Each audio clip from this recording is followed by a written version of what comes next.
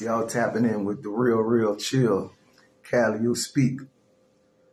About to talk about 1994, when I was introduced to the heroin era, selling heroin in the Calliope.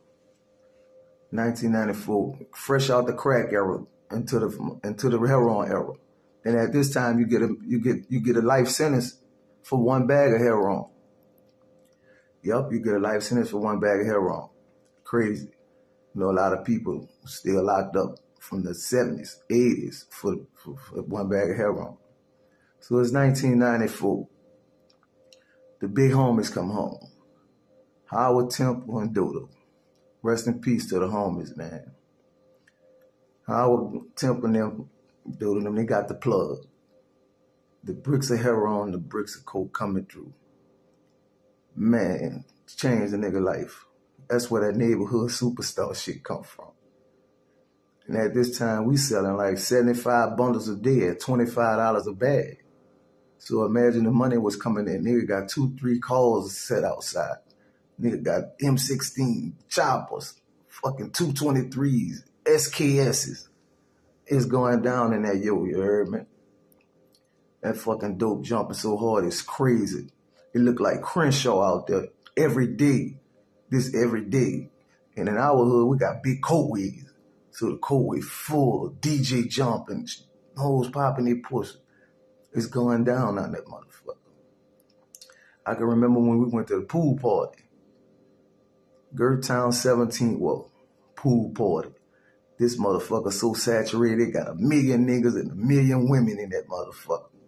That yo stepped in that motherfucker. Like I say, every time that yo come in, we like celebrities. When we stepped in, they love us. They females love us. Them females love them Calliope niggas. You heard me? For some reason, just say, I guess we got about ourselves. We come up under a different flag. Man, we in a pool party. It's going down. And at this time, the city's swimming in blood. New Orleans, we swimming in blood. Buckets of blood being thrown everywhere. It's the murder capital of the world at this time. So imagine what was going down. We in the pool party. Every motherfucking city, every walk in the city was in there. Calliope, them boys out the Magnolia, them Melf boys, them Show Love boys out there motherfucking St. Thomas in that motherfucker. That 17th wall in that bitch. Downtown. Man, I'm talking about it's saturated. It's going down, man. They got so many females in that motherfucker, man, you can't even stay focused. So we pull up in that motherfucker. We always like to come in that bitch late. Not too late, but like right on time when that bitch like nice and packed. When we step in that motherfucker, all eyes on that motherfucking Cali, you heard me? We in the pool party. So we chilling, just watching the female pop their pussy off the beat and shit. Man, they call a pussy pop contest. $200 for the best pee popper. Yeah. Man, so nigga tuned in like a motherfucker. So nigga trying to get their snack for the night. Yeah, we trying to get our snack for the night, you heard me? So boom, boy, they got the fucking pussy pop contest pop.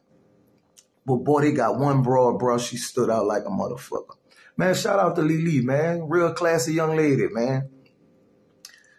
After all the few little bros start shaking and shit it did, boy, Lily stepped out with that motherfucking 2-piece on, bro. Shut that motherfucker down. I'm talking about nigga like, man, who the fuck that is?